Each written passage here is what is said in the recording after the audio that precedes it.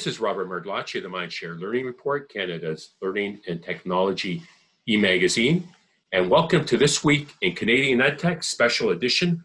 I'm honored to have joined me for a MindShare Learning Moment Lane Merrifield, the founder of award-winning Fresh Grade and Club Penguin, the newest dragon on CBC's Dragon's Den, adventurer, explorer, artist, musician, and pilot. Lane, thank you for joining me today. Thank you for having me. It's great to chat with you today. So we're smack in the middle of one of the most transformational, technologically transformational periods in our lives, given COVID-19. And I understand, off air, you mentioned that you had been impacted, but you're fine now. Yep. Family's well. I'd gotten sick. Thankfully, I kept myself quarantined, got through it, took about 2-3 weeks, but I'm back to normal now. Excellent. Good to hear. And any advice for people out there? I mean, I've heard it's quite different for everyone. For me, it was just, it's all the typical advice: a lot of rest, a lot of water, and then avoiding everyone. That I got sick because someone ignored the symptoms and didn't quarantine. And so obviously right now that's more important than ever. Well, I'm glad to see you're back in the saddle, if you will. But so most recently, you're best known for being the newest dragon on Dragon's Den. What's that experience been like so far? It's great. It's a lot of fun. It's a lot of work because we shoot the entire season in about 2 to 3 weeks. Wow, so we go intense. 10 to 12 hour days, 6 days a week for those 3 weeks. But I love the chance to meet so many entrepreneurs from across Canada. And truly across Canada. I mean, they do auditions everywhere. So I get to meet people from the Yukon all the way over to, both islands on both coasts and everywhere in between. So it's a lot of fun. It's inspirational. You hear some amazing stories and get to meet some great people. I'm loving it. Excellent. So you also, and I'm not sure everyone's aware of this, but you were the innovator behind Club Penguin with 2 partners. And you didn't go sail into the sunset, as they say. You were passionate about education, and you launched Fresh Grade, award-winning Fresh Grade, an assessment and digital portfolio for education. What inspired that? Well, as you mentioned, I'm passionate about education. My mom was a lifelong teacher. Just retired a couple of years ago. My sister is now a principal of a school and obviously is a lifelong educator as well. So it's, even though I haven't personally been a teacher, it's in my family and in my blood. Through osmosis, perhaps. Yeah, exactly. But a lot of it came down to being raised in a teacher's home. You see the patterns and you see the cycles, from back to school night and the report card season and what I realized now, then, as I had my own kids coming out of Club Penguin, first of all, we had access to incredible data as it relates to kids' entertainment. And by the way, my kids were power users of Club Penguin in the day. That's awesome. I love it. Yeah. So, when I was leaving Disney and trying to kind of figure out what challenge I wanted to take on next, I realized I had this wealth of information as it related to my child's entertainment. But I still had almost nothing in terms of data as it related to my child's education. And obviously one is far more important than the other.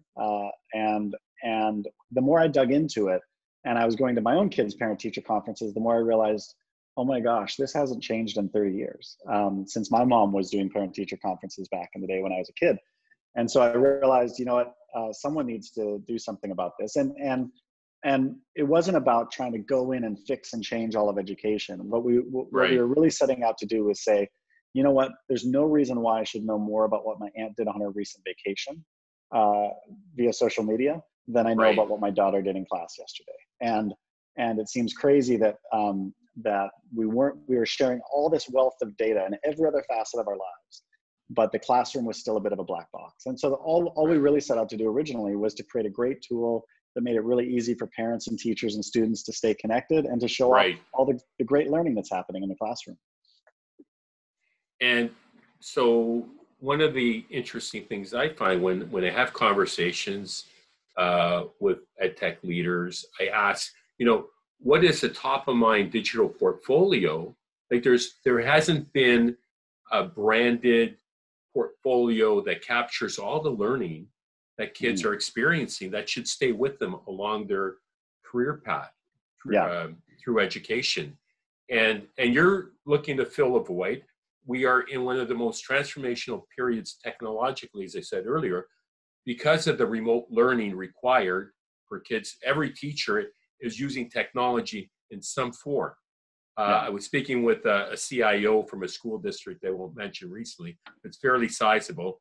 And they said they anticipated that perhaps some teachers might retire earlier than expected because they don't want to necessarily embrace it. But it's a great opportunity to experience true personalization and having the parents play perhaps a greater role. Yeah. Yeah. I mean, what we're seeing right now is incredible, truly unprecedented growth with Fresh Grade. And I think one of the reasons why is because, you know, there's other portfolio tools out there, but a lot of them, we call them kind of scrapbook portfolios. It was almost more like a way to showcase what's happening in the classroom, but it wasn't about capturing the learning and then being able to assess that learning and then being able to communicate about that learning.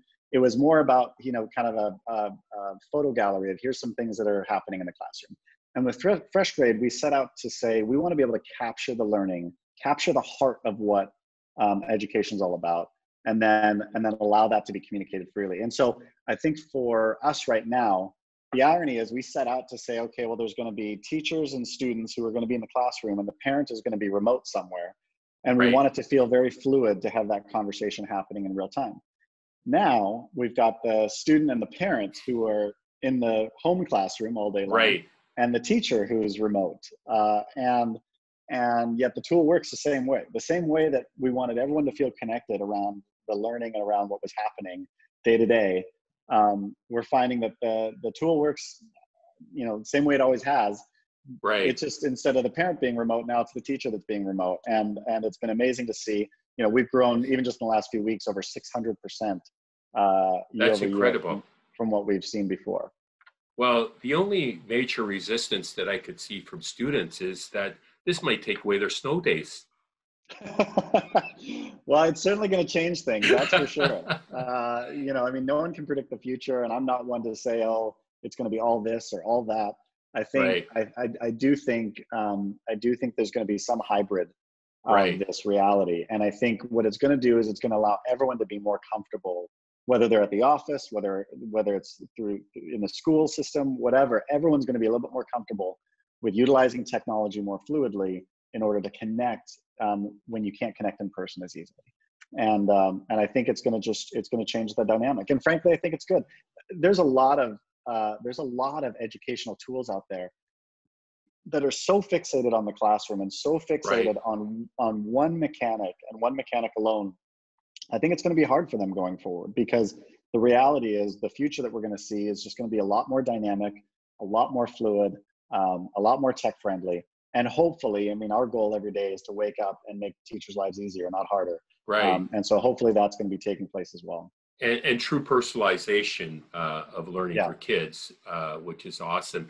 And so you've got a new version coming out sometime soon.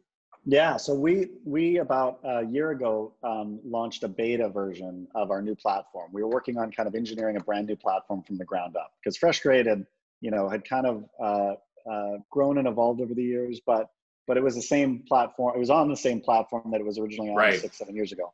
So it was time for some new technology and time for us to kind of revamp that. Plus, we've gotten a lot of requests from teachers of features that they wanted that we weren't able to do on the old platform. So we took all of that. We've been pouring in for last year on beta testing this platform and getting it ready for prime time. And I'm excited that even before all this COVID stuff happened, we were lining up to launch it this summer and in preparation for the fall. And the interesting thing about it is we've been doing all this work for over a year, not knowing obviously something like COVID was going to happen. But the timing right now is working out for us, because we're right in the finishing touches of adjusting and tweaking things, getting ready for launch. And so we're learning things every day right now with what's happening and pouring that learning into this new platform. And I think when it launches and people start using it, it's going to feel like it was custom made just for this kind of an experience. Well, there's something to be said about agile business planning and agile learning, isn't there? Oh yeah. I mean, I'm telling every startup that I work with and talk to and mentor, I'm telling them all right now, do not assume you're going to go back to your old strategy. Do not assume that everything's just going to go back to the way it was. Throw it out, sit down with your team and start again and build something new. And the companies that are going to be the most successful coming out of this, and the companies that recover the fastest coming out of this, are going to be those that are the most flexible and those that learn and don't just assume we're going to go back to the way it was. Well, great advice for the startups in the ed tech space and belong. Well, I like to say it's never been a more exciting time to be in education. Lane, thank you so much for your time, taking time out of your busy schedule. And have you started filming for next season as of yet? Or well, we were supposed to be right in the middle of it right now, actually. Oh wow! But unfortunately, it got postponed like everything else. So we're right now hoping we can get into the studio in August or September, and obviously I'll have a bit of a delayed start. But right now we've had over 1,000 virtual applicants, and so we're hoping to still do the season if we can. Well, we'll be watching for you. Again, thank you so much for your time today. That was Lane Merrifield, the founder and CEO of Fresh Grade and newest dragon on the hit show Dragon's Den. My name is Robert Martellacci, the MindShare Learning Report. Be sure to check out www.MindShare Learning to get your latest issue. And until next time, stay healthy, stay safe, and keep the learning curve steep.